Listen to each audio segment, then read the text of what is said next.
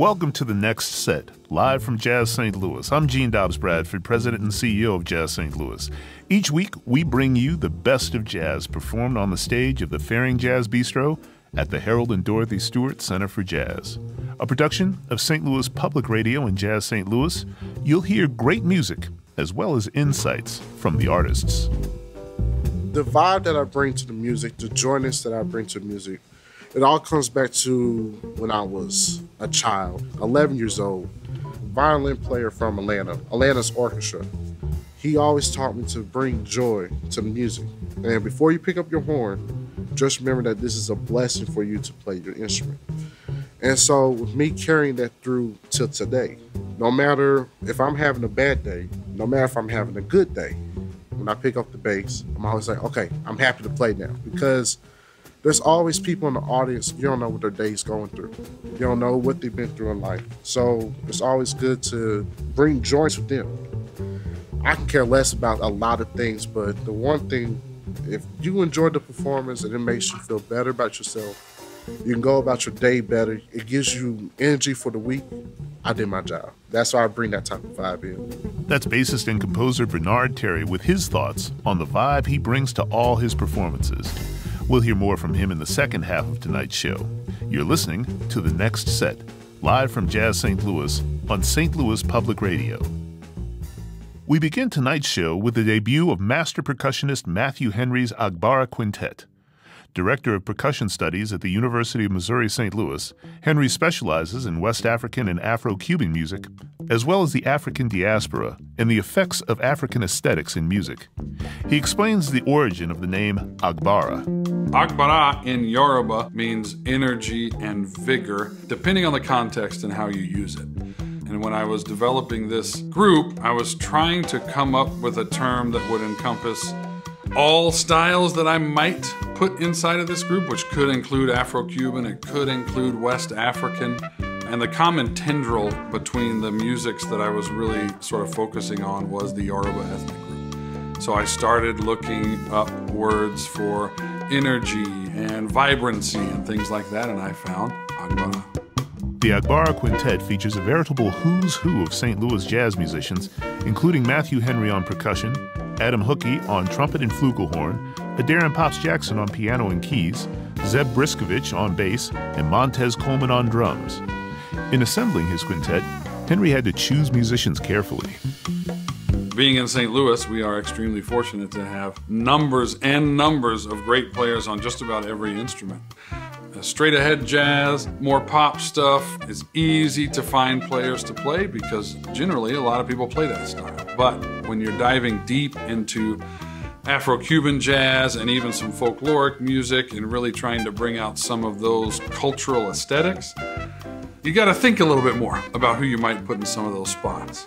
Everybody that was chosen for this version of the Agbara Quintet and the premiere at Jazz St. Louis, I have performed with before, and I knew that they would be the right people for the job at the time, no doubt. Easy to choose at that point. Matthew Henry begins his set with Dizzy Gillespie's standard, A Night in Tunisia.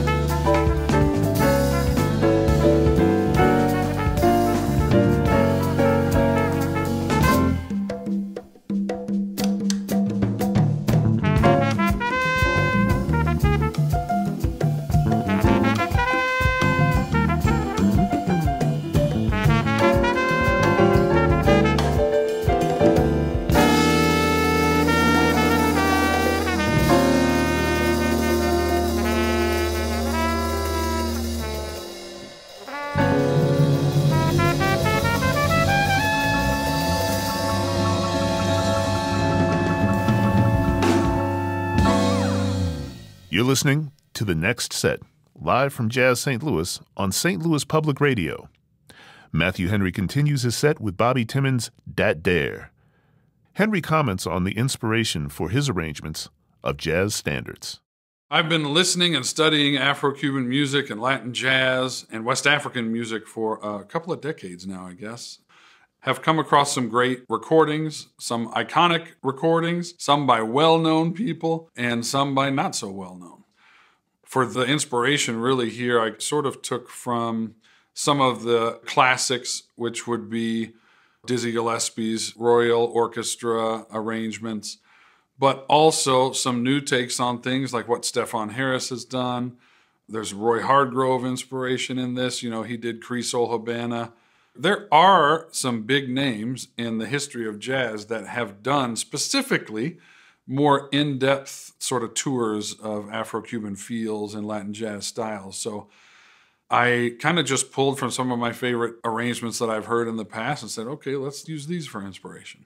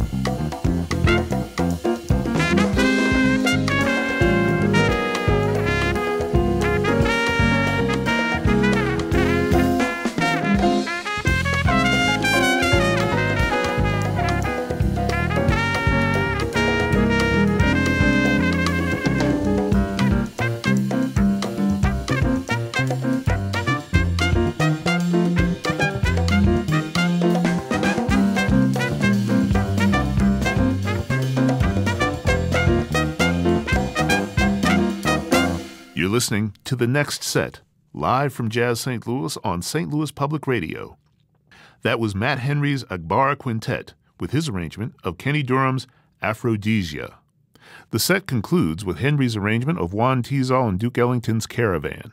But first, he explains the crucial relationship between the drummer and percussionist in his style of music.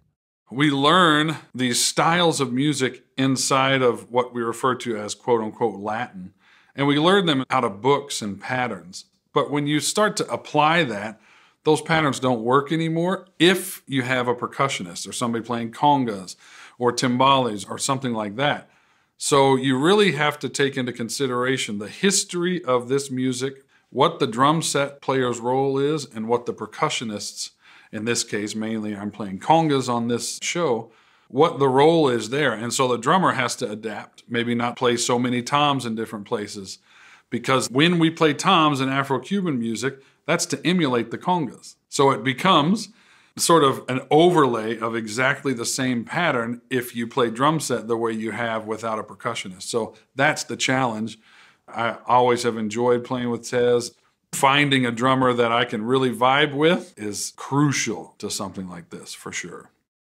1, 2, 3.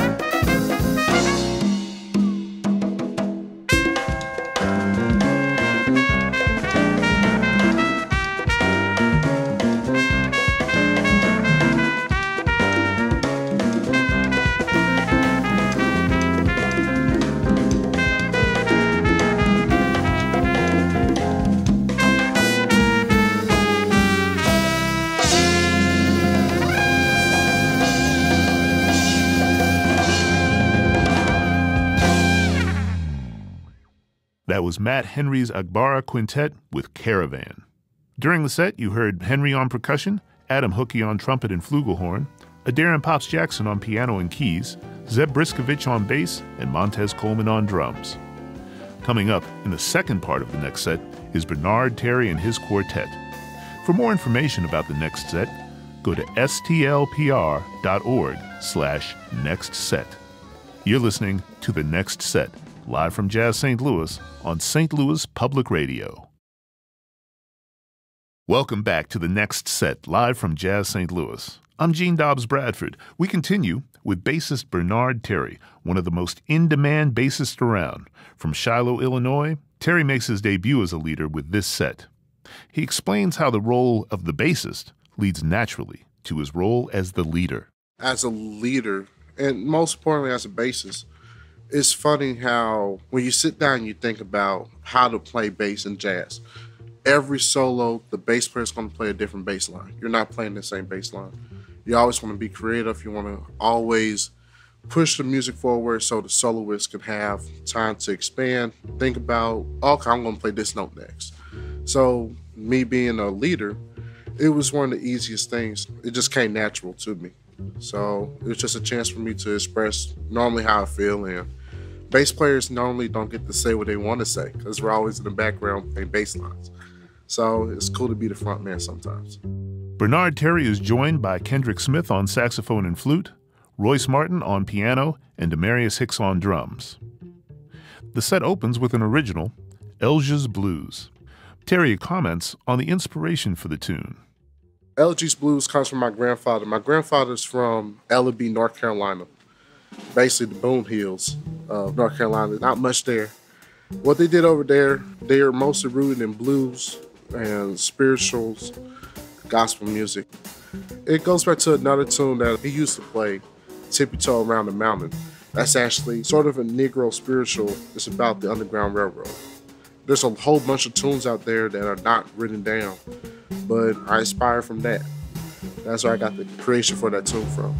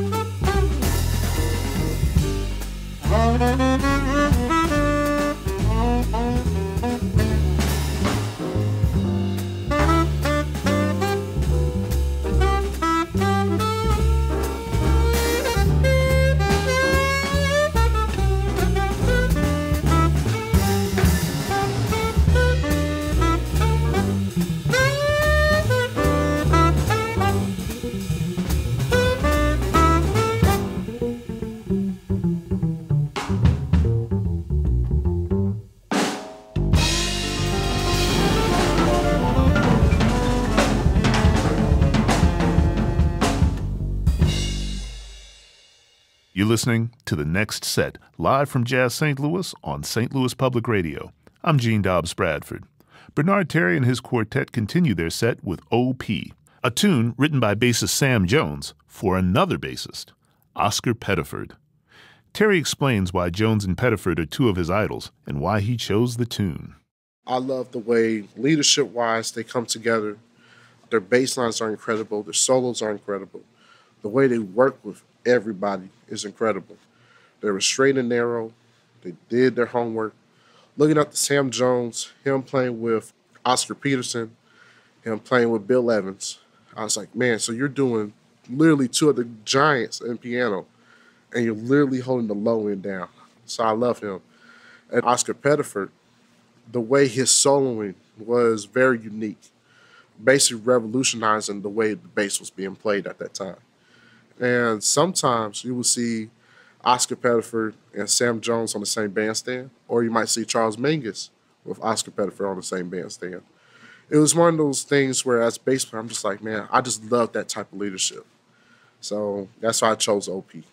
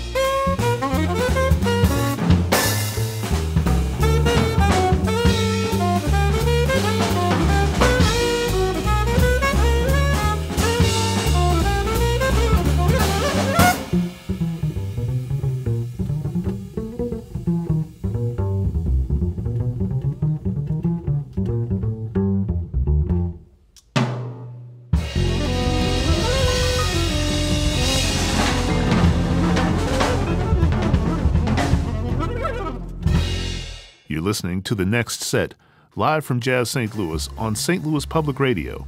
I'm Gene Dobbs Bradford. Bernard Terry and his quartet close the set with Shining Moments, a tune by Kendrick Smith, Terry's longtime friend and the saxophonist in his quartet.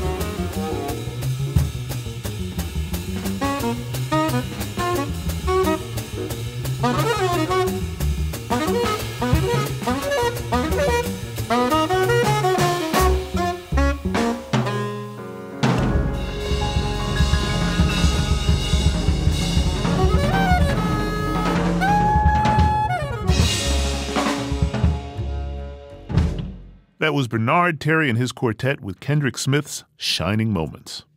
During the set, you heard Bernard Terry on bass, Kendrick Smith on saxophone and flute, Royce Martin on piano, and Demarius Hicks on drums. Thank you for joining us for the next set, live from Jazz St. Louis, a production of St. Louis Public Radio and Jazz St. Louis. For more information about the next set and a list of future shows, go to stlpr.org/nextset. The production team includes St. Louis Public Radio's audio producer, Greg Montanou, producer Mary Edwards, as well as Jazz St. Louis's audio engineer and producer, Paul Henrik, and artistic director, Bob Bennett. I'm Gene Dobbs Bradford. Please join us again next week for the next set.